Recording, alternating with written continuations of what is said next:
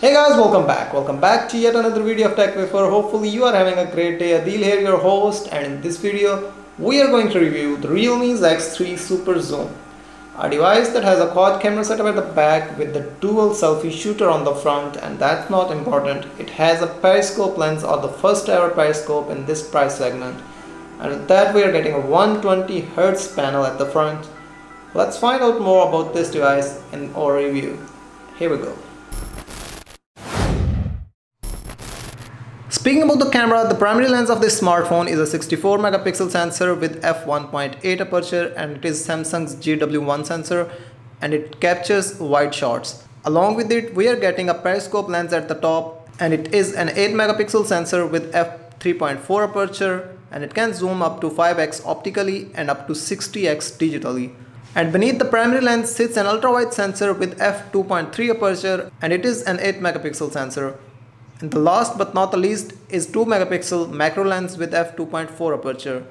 And speaking about the camera setup at the front, we are getting a dual selfie shooters like Realme 6 Pro on this smartphone, with primary lens being 32 megapixel sensor with f2.5 aperture, and it is a wide lens. Along with it, we are also getting an 8 megapixel ultra wide lens with f2.2 aperture. And this phone sports electronic image stabilization from the front camera. So the videos that we get out of the front camera are also electronically stabilized. The images that are taken with the standard 16 megapixel mode are sharp, and dynamic range is also good. If the camera is exposed directly to the opposite direction of the light, you may notice some softness in the images. The 1x is the default mode at which pictures and the videos are captured. However, the 2x is a digital zoom. If you shift to the 5x, the periscope lens will take the charge, and you will be able to capture optically zoomed video and images. At 5x, the zoom is perfectly fine. At 10x, it is great. At 15x, it is good. And at 20x, it is acceptable. But I won't recommend 20x mark if you are willing to capture good shots. Images that are taken with the ultra-wide lens are wider, and they have a good dynamic range, and also the colors are well preserved. Low light photos that we captured with the Realme X3 SuperZoom didn't come quite good as we had expected. The images from the main cam came out a bit softer and noisy. Surprisingly, the Realme 6 Pro, that also has the same sensor, performs little better than the Realme X3 SuperZoom during night and dark environments. Night mode improves things a little bit on SuperZoom by giving shadows a much needed boost and making the darker part of the image more darker. I think the night mode marginally helps the dynamic range in the highlights, but it is not that great. Overall, the night mode surely makes some difference, but that's not enough.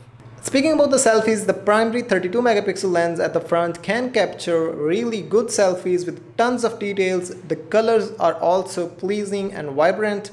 Ultra-wide lens provide an entirely different look to the selfies, and the wider dynamic range also helps here. And speaking about the video recording, the Realme X3 SuperZoom is capable of recording videos at 4K on 60 frames per second with its primary lens, but the ultra-wide is limited to 1080p at 30 frames. Videos that are captured at 4K has a greater detail, and the sharpening is also convincing, and the color and the dynamic range is also perfectly balanced. The ultra-wide lens is capable of recording 1080p at 30 frames per second, but the footage has a limited dynamic range. Overall, the quality is decent and acceptable with nice colors and contrast. The telephoto camera captures really good looking 1080 at 30 frames per second footage with excellent contrast, nice colors and good details. And speaking about the stabilization from the main camera, it is properly handled up to 4K 60 fps with well removed walking shakes with little to no motion when pointing in one direction. Not just that, but also the footage taken with the ultra-wide lens at 30 frames per second on 1080p is generally stabilized too. Speaking about the footage that is captured with the telephoto lens, it is not perfectly stable. There is also dedicated ultra steady mode that shoots at 1080p 60 frames per second from the main camera, but I have found out the normal standard version to be more stable with well detailed and accuracy. So overall, Realme X3 SuperZoom did a great job in terms of image stabilization. And the chipset in this smartphone is Snapdragon's 855, which is the last year's flagship model, and that have been added intentionally. Let me explain why. The Snapdragon's 865 is the latest chipset of the company, but there is a condition that comes with it.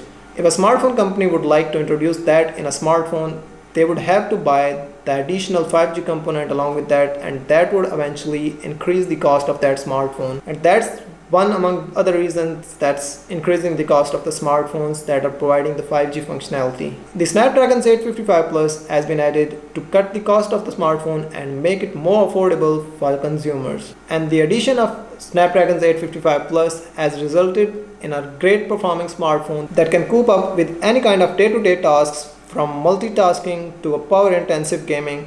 Some gamers may get annoyed by the dual camera cuts. You can simply keep these cuts in the bottom left-hand corner and there won't be any problem in your gameplay. And the PUBG and Call of Duty Mobile-like games runs at HDR settings without any issue on this smartphone, and you can also get the advantage of 120Hz refresh rate by using some tweaks through external softwares. And during the gameplay, I've not noticed any heating issue in this smartphone at all. The UFS 3.0 storage option is also a cherry on the top in terms of the performance, and it also makes the smartphone a lot faster.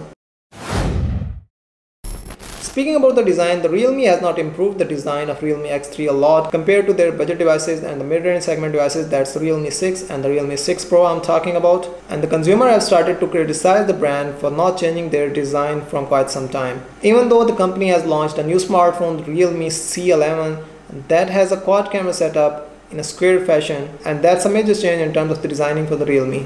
So we can expect a square camera at the back of Realme's upcoming flagship devices. There's nothing much new in terms of the design in the Realme X3 except for the matte finish that we are getting at the back. It saves from the smudge and the fingerprints to be imprinted on the back, and it looks pretty dope. And there's another variant in terms of color, and that's known as Glacier Blue. The glass of the smartphone is curved and it helps to hold the smartphone conveniently in our hands. And the grip of the smartphone is also great.